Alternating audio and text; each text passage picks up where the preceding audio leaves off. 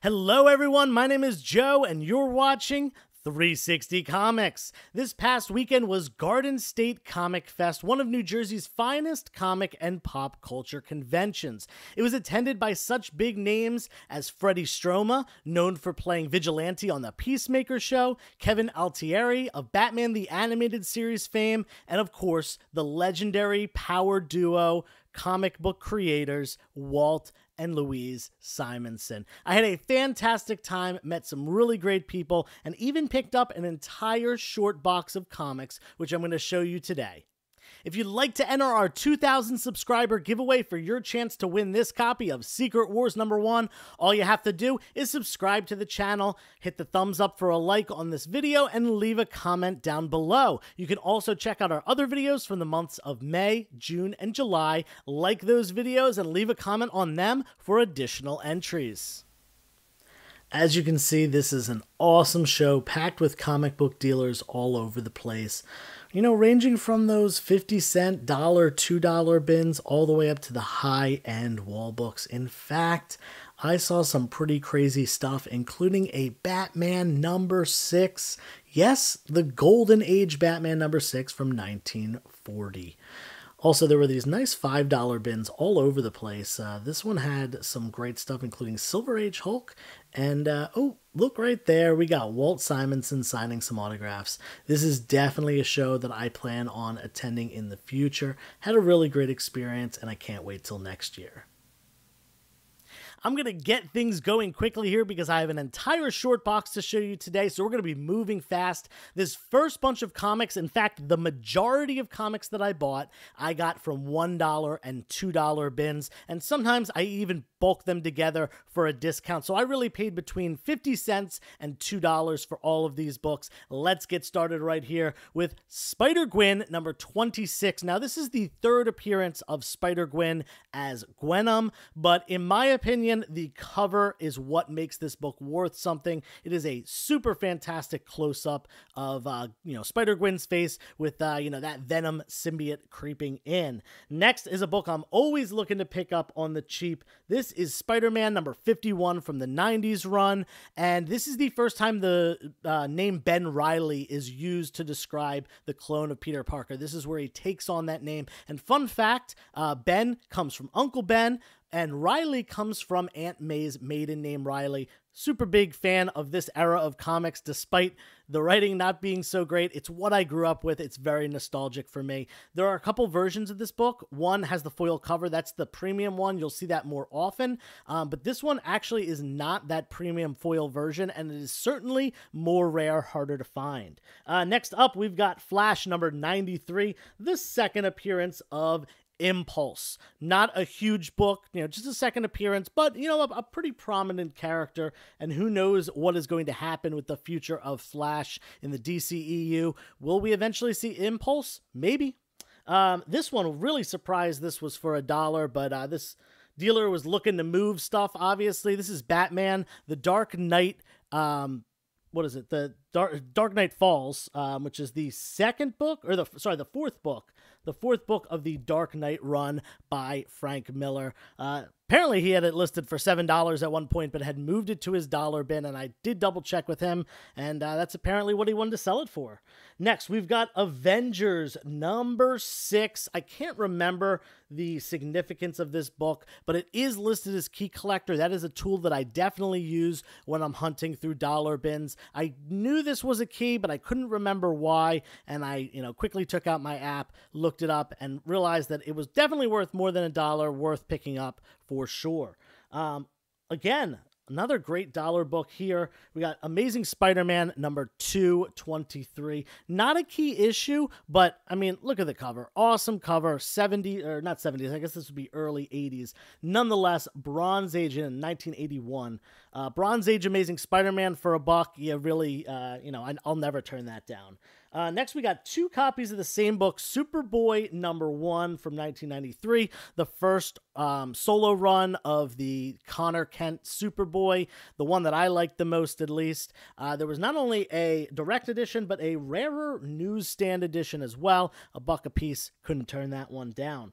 This book has had some hype recently. Silver Sable #9, first appearance of Silver Sable's father, and he's rumored to be showing up sometime, I believe, in the Sonyverse. Either way, a buck. I'm willing to take that risk on a rumor-filled speculation book. Low price entry point. This next one's pretty nice. Detective Comics number 651. I love this cover, but what really drew me to this comic is it is a high-grade early 90s newsstand. 1993, definitely a lot less newsstands in circulation at that point, and a really awesome cover here. So definitely worth picking up for just a buck. Moving on to some more stuff, still in the $1 to $2 range. Totally Awesome Hulk number 3. This is, again, a book that I don't really remember the key significance of, but Key Collector helped me with that when I was looking through. I know there's a lot of keys in the first 20, 25 issues of this Totally Awesome Hulk run, so it's always good to check and double check to make sure you don't miss anything. Next, we got X-Force number 4. This is the third appearance of Deadpool, and, Deadpool's coming back. We know we're getting Deadpool 3, and not only that, but we're getting it as an MCU movie. I'm excited about that, and his second and third appearance are a lot more affordable than the first, so definitely worth picking up for just a buck there. This is a spec book of mine. I've been talking about it for a while. Don't think it's gonna, pop off for, quite some time. We don't even have the X-Men yet, but this is X-Factor number 92. First appearance of Exodus. An Omega level mutant would be a great, bigger, not like one of the big bads, but, certainly one of the more formidable opponents of the heroes in the Marvel Cinematic Universe. Next, we've got West Coast Avengers, and this is the original miniseries, which number 1 is their first appearance. This is number 2. And there was also number 3 and 4. It seems like we might be getting a West Coast Avengers team. Clint Barton, Hawkeye, who was the leader of the team, is still around. A lot of the other characters that have been on the team, including Moon Knight and Wonder Man, who we now know is coming, were all members of this team at some point. So it is totally possible. Same with War Machine. He's a great addition there and still around the MCU. This is one of the best finds of the day. This is not only a spec book of mine, I think it is totally an undervalued key. X-Men number 184, and this was in fact in a dollar bin. Was very surprised to see that. This is the first appearance of Forge. I've talked about him before as being a great backup X-Man and, just a character who I think could be utilized really, really nicely in the films. Then we've got Justice Society of America number 3, featuring a beautiful Alex Ross cover of Cyclone. And I know Jim from Bronzeville Comics has been telling me for months he's been picking up this book as well as Cyclone's first appearance, because I think she's either rumored or been cast to being appearing in something. I forget exactly. But nonetheless, great cover. Can't really turn down these awesome Alex Ross covers on this Justice Society run here. And, if it's a character that's going to be coming to the screen, even better. This next one, very hyped to find this. This book has calmed down a lot. It only sells for about $10 now. But at one point, it was selling for upwards of 25, 30, maybe even more than that. This is Avengers number... forget what number this is, number 2, and it features Kang and a bunch of different Kang variants on the front, Immortus, Rama-Tut, Iron Lad. So the reason this is going to be, a pretty awesome book is because Kang's coming, and we're probably going to see a bunch of different Kang variants in the MCU. I hope so. I think this is a great book that showcases all of them on this amazing cover.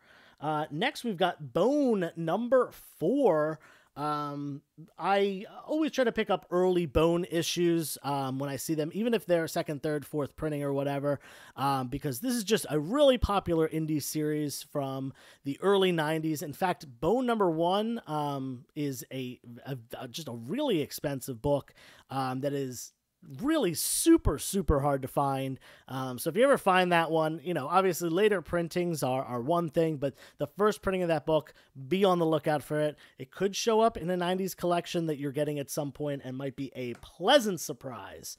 Next, we've got Batman Annual number 2. I believe this is the first appearance of Batman's daughter as Batwoman. I think so. I think Helena Wayne as Batwoman. I might be wrong about that. I know it's a key. I recognize the awesome cover. I'm pretty sure that is the key significance.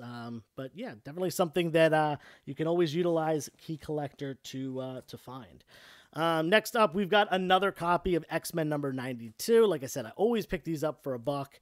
And then we got Batman the Cult. Now, this is the entire 4-issue. We got issue 4 here, issue 3, 2, and 1, the entire 4-issue miniseries of Batman the Cult. And I paid about $2 a piece on these. I think it was like $7 total because I bundled it together with a couple other things. And yeah, great 4-issue Jim Starlin run, and something that is going to be staying in my personal collection. Then we've got, this book, I have mentioned this a couple times, Batman number 43. It's got a very bright cover. It's kind of hard to see here, but Batman 43. This is the first appearance of Mr. Bloom. This is from the Snyder Capullo run of Batman New 52. Awesome cover, in my opinion. Awesome character. One that I could totally see being utilized in some way. Whether it's on the big screen or the small screen, animated or live action. Then we've got Green Lantern Corps number 43. First appearance of Guy Gardner as a Red Lantern. You can see him on the cover ripping off his Green Lantern costume and having the red underneath. Then we got a reprint of Green Lantern number 1 from the 1960s, the Silver Age. First solo Green Lantern featuring Hal Jordan. A lot of people dislike this cover because it's got a giant puppet clown on it, but nonetheless, it is a classic and important book. And, I'm a big fan of reprints and, collecting reprints if you can't afford the real thing. Just like this one right here, we got Giant Size X-Men 1, the True Believers version. Great book to pick up if you're looking for a reader copy or just a copy to display and don't want to shell out minimum like $1,000 for a low grade one, of the real thing. Then we've got Captain America number 287 here, a Mike Zeck cover, very popular artist, does great work, especially during this time period on Captain America. So that is definitely a coveted cover right there, just for who the artist is. Then we got Batman number 50. This is the wedding of Batman and Selina Kyle, Catwoman, and I believe this is the cover B. I think the cover A has the full body shot of them at the wedding. Then this is the cover B, and there were a bunch of other variant covers as well. Book sells pretty well though, so pick it up for a buck or two, definitely. Then we got Blue Beetle number 1. This character is coming to the screen soon. Originally slated as a television series, I believe it's been bumped up to a feature-length film, which is awesome. And this is the first solo Blue Beetle book featuring Jaime Reyes as Blue Beetle, who is the one introduced in Infinite Crisis. Believe he's in number 3 and then appears as Blue Beetle in number 5. This book has kind of come and gone. This is the first appearance of Rintrah, that green minotaur that appears in Multiverse of Madness. He didn't have a huge role in that movie despite being in it, but nonetheless, he could continue in the MCU. We may see him again. He might be more important. Nonetheless, a key with MCU connection for a buck. I'll take it. I will take it.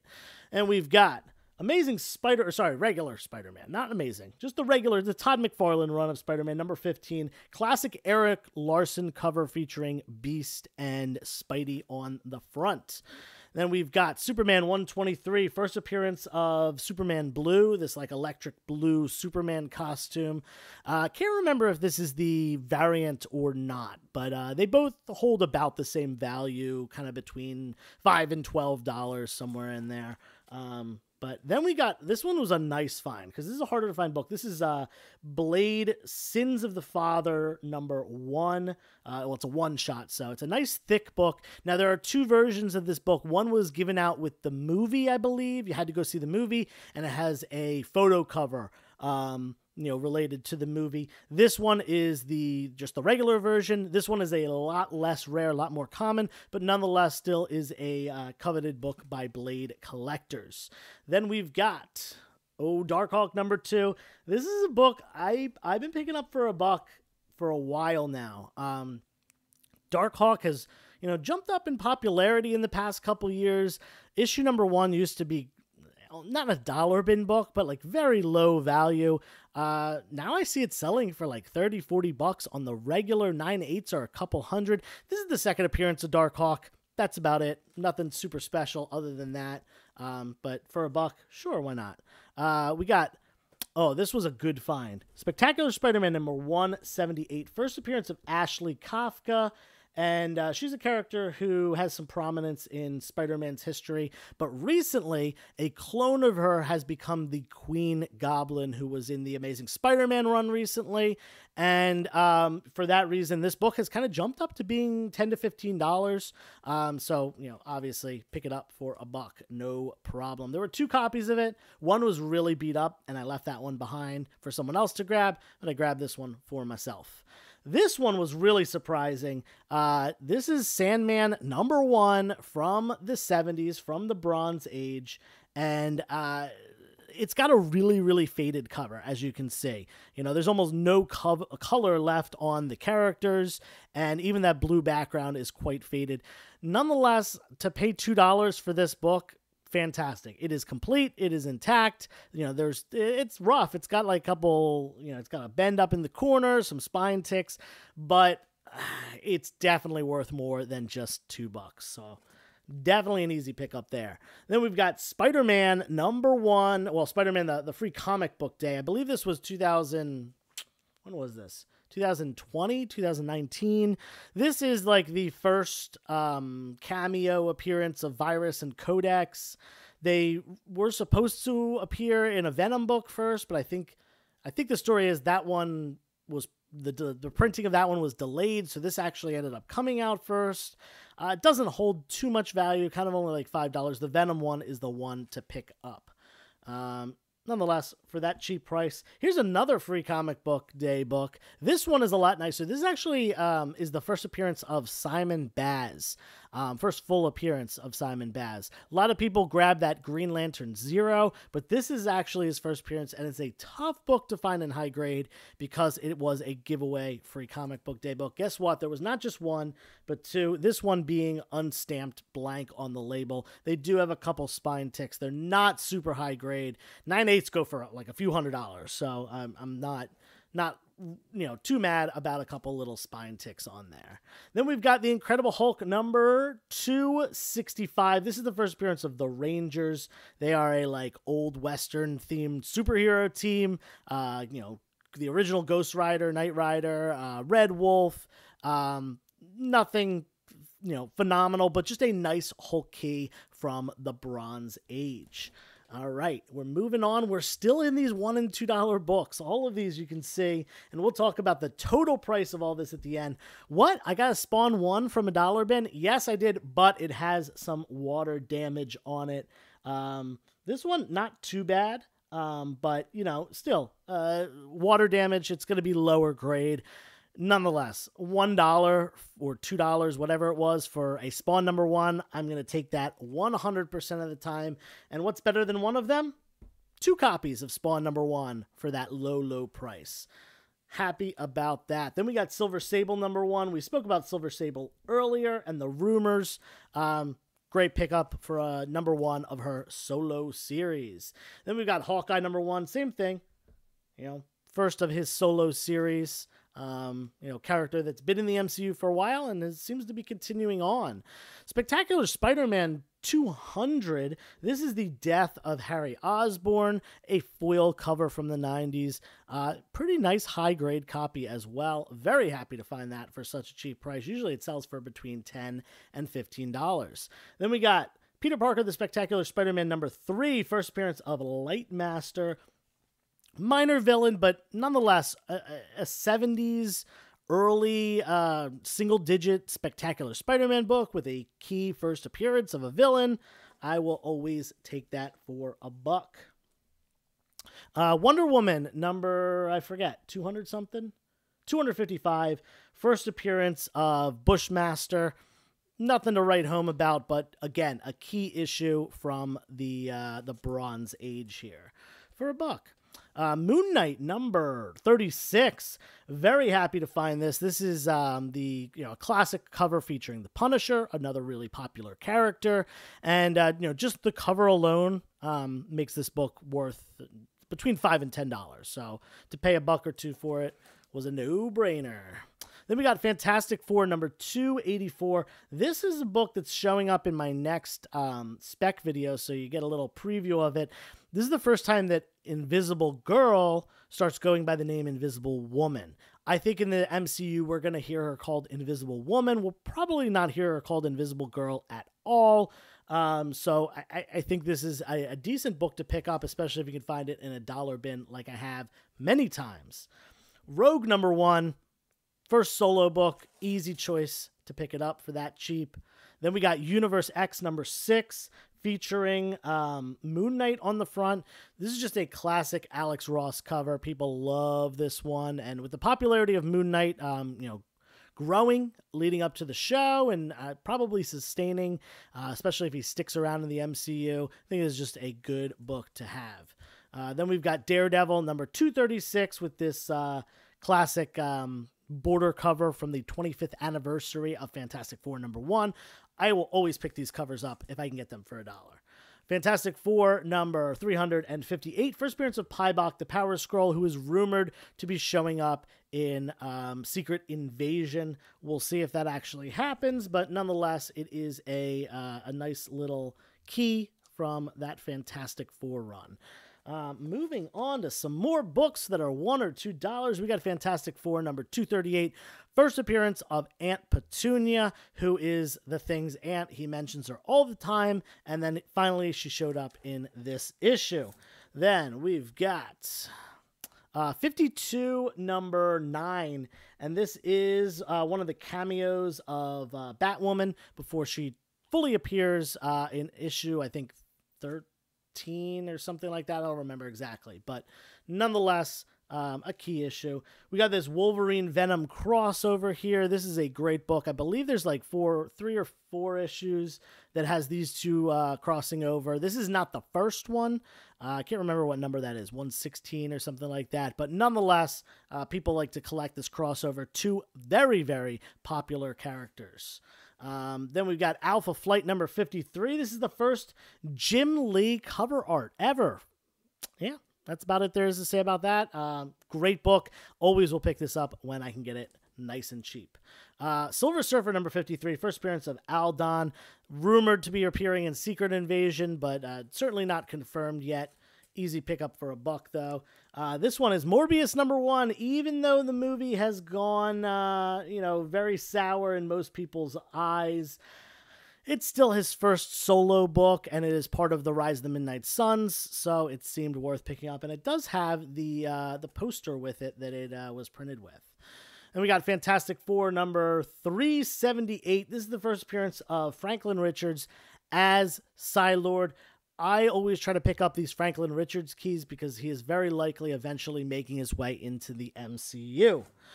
Then we've got Silver Sable number 9 again, first appearance of her father. We already talked about that book, so I'll go on to another Franklin Richards key, number 222, first appearance of Franklin Richards as Avatar, I believe. I think that's this book. Maybe I'm wrong about that. Nonetheless, a Franklin Richards related comic book from the Fantastic Four. I actually think I'm wrong. I don't think this is his first appearance as Avatar, but it's got Franklin on the front, and that's good enough for me. Darth Vader number 7, multiple first appearances in this book, and there also was a Darth Vader number 5. I'll get to it in a minute, but nonetheless, this is the first run of Darth Vader, I believe 2015. This is the run that gave us Dr. Aphra, Black Chrysanthemum, and a lot of other characters. They are clearly pulling characters from the comics into the actual Star Wars cinematic universe, so I think it is very likely that we will see these characters show up. So anytime I can get them for cheap, I will gladly grab them. We got New Mutants number 3. First, I believe this is first cameo appearance of Demon Bear. I really liked the New Mutants movie. I know a lot of people didn't, but I thought it was actually really well done. And I hope to see more of those characters as time goes on in the MCU. Another copy of Hawkeye number 1 from his first solo series back in the 80s. And we're moving along to Fantastic Four. Oh, well, this is a what if. This is what if number 36. What if Fantastic Four never got their powers? So this is them trying to do all the stuff that they do without their powers. Kind of an interesting take on a superhero story.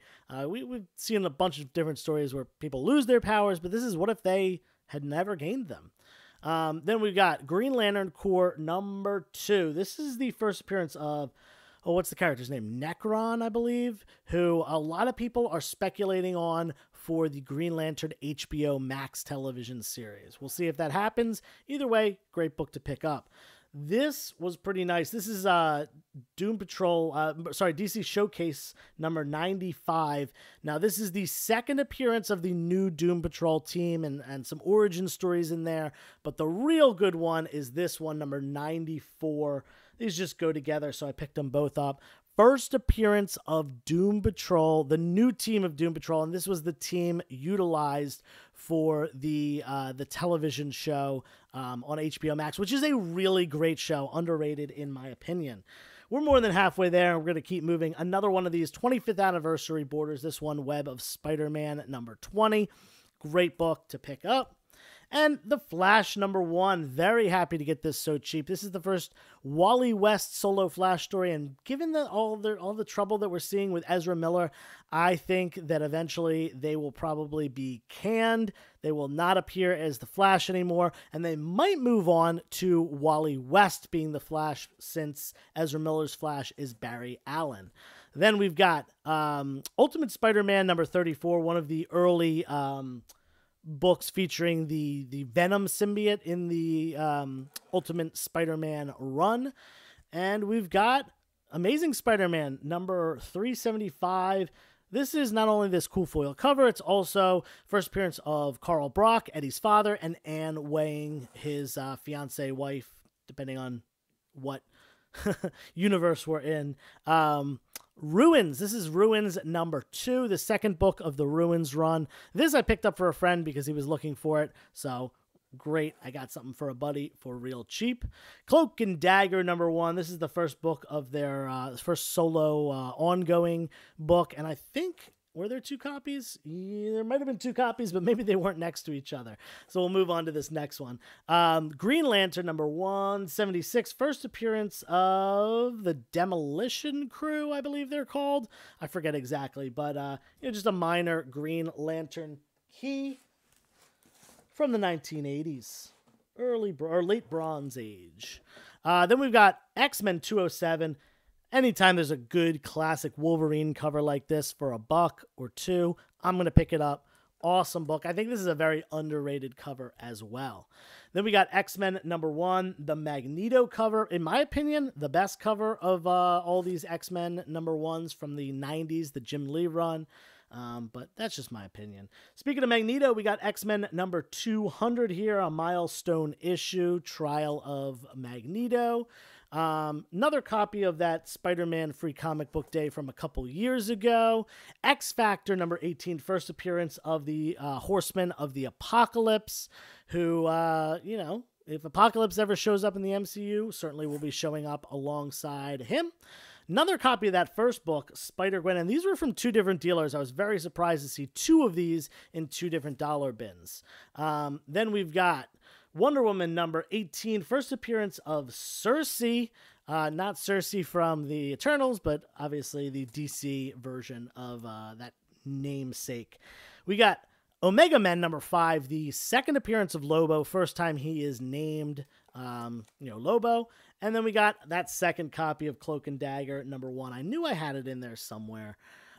This is great. This is Detective Comics, number 675, and it is an awesome foil cover. It is high grade, and it is also signed right down there on the bottom. You might not be able to see it. It's in silver pen by Scott Hanna. Great stuff. Can't really complain about picking up signed comic books. And speaking of, we got a couple more here. This one is Batman Nevermore #3. I'm not sure who signed this book. I believe this was a Bernie Wrightson cover, though, so maybe that's Bernie Wrightson's signature. I haven't compared it to anything yet, but definitely going to look into it. This is either way staying in the PC because I love the Batman Nevermore crossover with Edgar Allan Poe. Kind of a little bit gimmicky, but nonetheless, big fan of that kind of stuff. These next few, I'm going to show you. Oh, nope. I guess all the signed books weren't next to each other. I did not do a good job at organizing these. Anyway, we've got What the #20 here. This is the first appearance of Porkrind, who is Spider-Ham's version of Venom. Then we've got Green Lantern #81, the death of Hal Jordan. Great 90s cover as well. We got some reprints in here, too. This is a reprint of Avengers #4, the first Silver Age appearance of Captain America. And we got TMNT #2, TMNT Adventures #2. I always pick up this like late 80s TMNT stuff because it is certainly a popular franchise, and really all the books, if you can get them for $1 or $2, are worth it. Then we got Deadpool #7. This is an homage to The Demon in the Bottle, but it features Deadpool on the front. Very comical. Haha, love it. This is a reprint. This is the 10th anniversary reprint of Walking Dead #1. About a $10 book, too. Speaking of reprints, here's some more True Believers. We've got, there were multiple copies of this. I want to see exactly how many there were. It looks like 5 other copies. So yeah, this is Deadpool's first appearance in New Mutants '98. True Believers, the reprints of that. And then there were some reprints of another book here, which was very happy to find these. A really popular book. Looks like there are only 3 of them. I thought there were more of these, but first appearance of Venom, Spider-Man 300. Again, the True Believer reprint of that. So picking these up for $1 or $2 definitely made me happy. But what made me more happy is these next books, because this is my favorite indie title of all time, my favorite horror story of all time. Scott Snyder with art by Jock, Image Comics, Witches, and all of these are #1s. All of these are the first printings of #1s. There were 5 of them in there, paid $1 or $2 a piece, and yeah, it sells on eBay for $20, $25. 9/8, well over $100. They were around like $200 at one point. They've come down a little bit. I think that it will eventually end up being picked up and made into probably a show rather than a movie. Then we got Batman from New 52. This is Batman Annual 1. It is a Mr. Freeze origin story. Very popular book with a great cover, and definitely worth picking up for the price. This is Ms. Marvel #5. This is the first appearance of Ms. Marvel's cat, Chewie, I believe. I believe that's what the key significance is here. Yeah, not a book that I'm going to be holding on to or anything, but pretty cool. This one's great. This is Amazing Spider-Man, I believe 112. Origin of Peter Parker and Aunt May and Uncle Ben. It is a returned copy that has the top ripped off, but it's still an Amazing Spider-Man book. So for $1, I could not turn that down.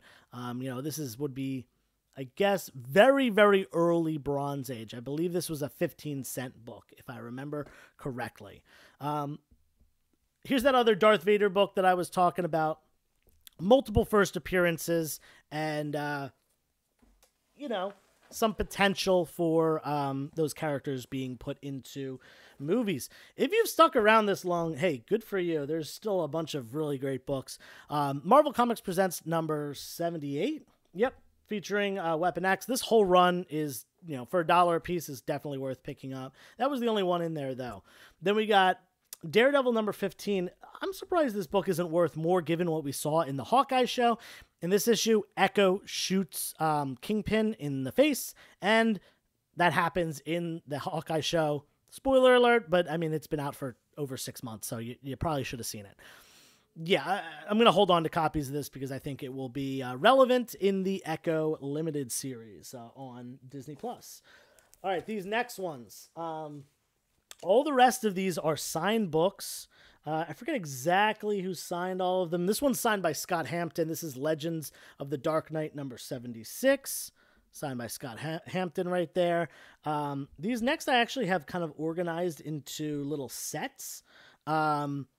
This one is Gotham Knights number 1, 2, and 3, signed by John Ostrander. And you can see they're all signed along the side there. Great little batch that I'm going to put together and sell. There was also number 1 and 2, signed by both John Ostrander and Mary Mitchell in gold ink on the side here. And last but not least, another copy of number 1 signed by those two as well.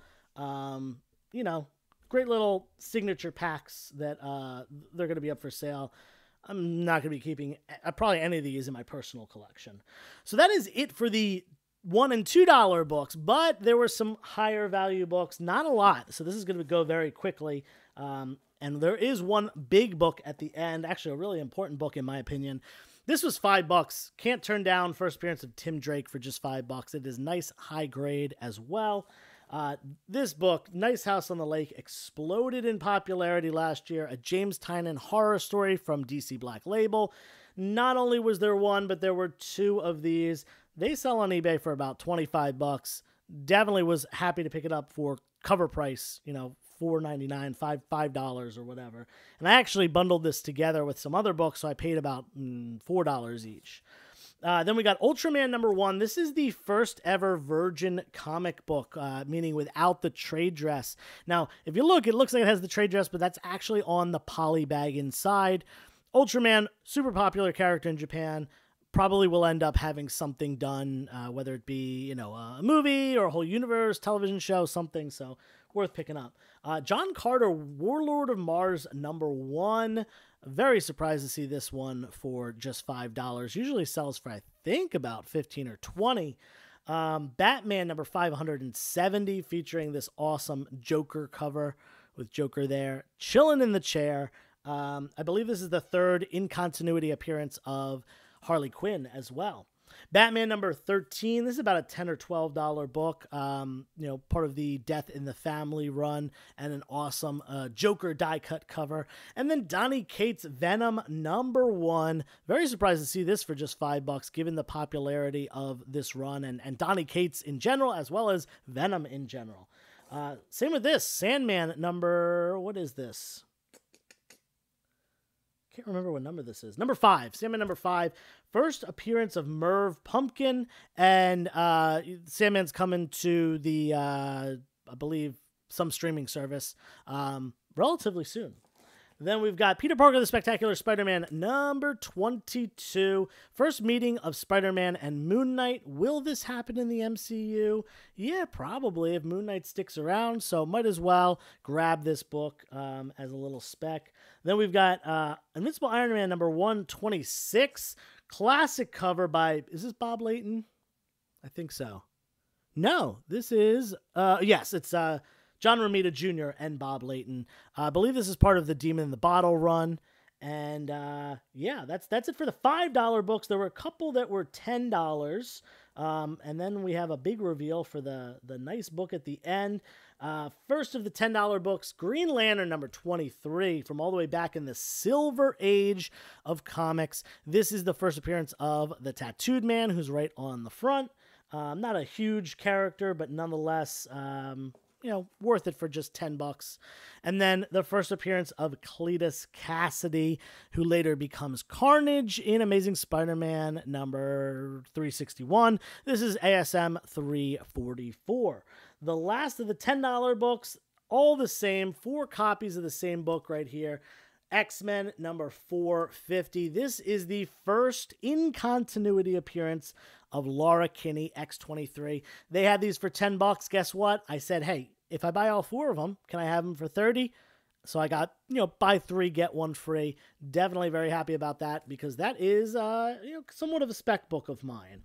The very last book. Let's take these down and show you the last book of the bunch, and then we'll talk about how much I paid for everything. This was a great deal that I bundled together and got for an even better deal. Tales of Suspense number 42, the 4th appearance of Iron Man, Tony Stark, right there on the cover in his classic gold Iron Man costume before he changed over to the one that we know him in, the red and yellow Iron Man costume. This is awesome stuff. Love this early Silver Age Marvel, and yeah, 1964 or something like that. Either way, 4th Iron Man, and I got this for a great deal, a really nice deal.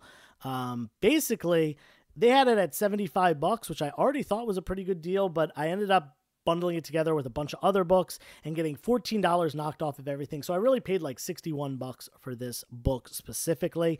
That being said, let's talk about how much I paid for everything. This entire short box of comics that I showed you today in this very long video cost me $329. Most of the stuff, like I said, was from dollar bins and $2 bins. Now, the total value of this stuff is clearly over $1,000, without a doubt. I didn't even bother like actually adding things up because it's probably more along the lines of like $1,600.